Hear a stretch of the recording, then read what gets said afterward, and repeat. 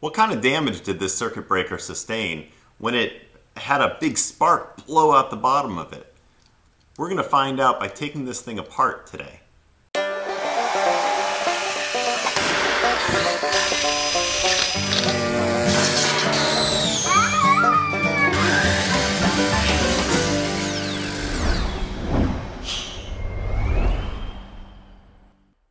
You know, in my last video, I kept saying the inverter failed and then that caused the circuit breaker to fail. Well, I was corrected by a YouTuber, and he was correct in that the circuit breaker opened, which is what it's meant to do. The circuit breaker didn't fail.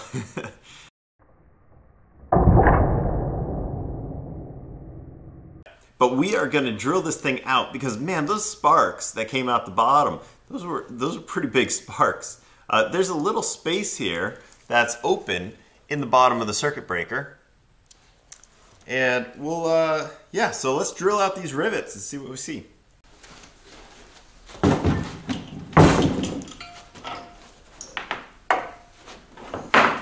Before we actually drill it, let's take a look visually at the outside here.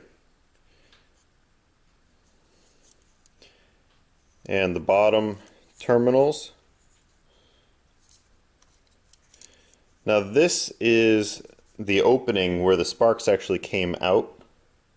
So I don't see any damage on the outside. To start, let's just go ahead and remove these screws. Now these are the panel mount screws. These are what usually attach the circuit breaker in a fixed location. You can see they're nice brass inserts.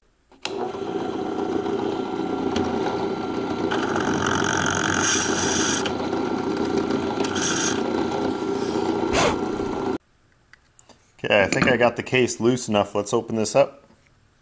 Yep. Came off. Alright.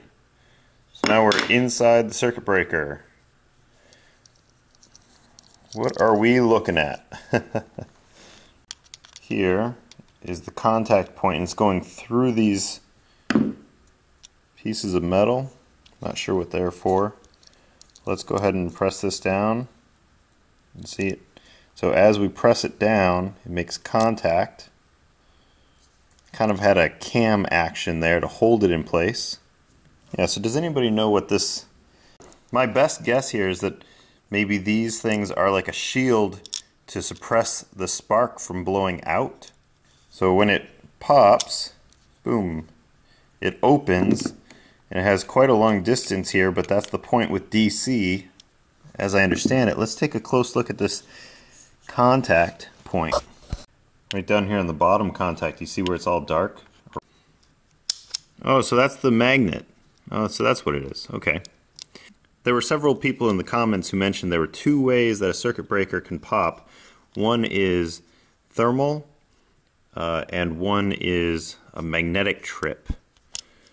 And so this coil, to me, looks like it's probably an electromagnet.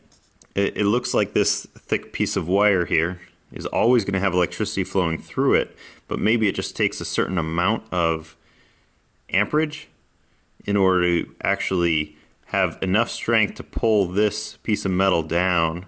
When it does, it trips. Another little spring is located right in there on that, and another one down here on the very bottom. So there, so far 3 springs.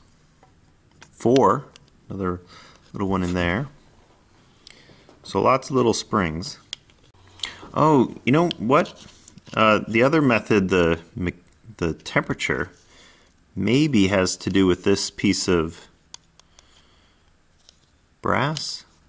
I don't know. I thought an electromagnet had to have an iron core, but that's just because it's yellow. It makes me think brass. But maybe when this gets hot, this part here expands up and gets closer and closer to that contact. But I'm not sure. So besides the corrosion down here on these contacts, this one and this one, the rest of this still looks okay. It doesn't look blown out. So I'll bet I probably could have kept using it,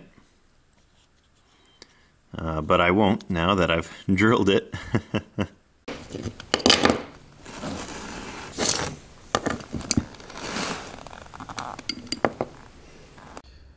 There you go, guys. I don't know if there's a thermal break to this or not. I think this is an electromagnet. Just to pull this contactor down, I kind of pried everything apart. Sorry, I ran out of juice in my video camera. Here are some still shots. I kept playing with it and snipped off the bottom. It turns out this is a brass sleeve, and it has oil in it, and also it has this ferrous rod, so that it's a steel rod that's stuck to a magnet. When I snipped the top, I was able to pull out a spring, and so it looks like the spring would keep that ferrous rod pushed down away from that kind of spring-loaded switch, unless it was energized, and then it would kind of pull it up. So maybe that has something to do with the thermal delay. Hey, if you guys like this, please like, subscribe, comment, and share. Thanks for watching. Bye.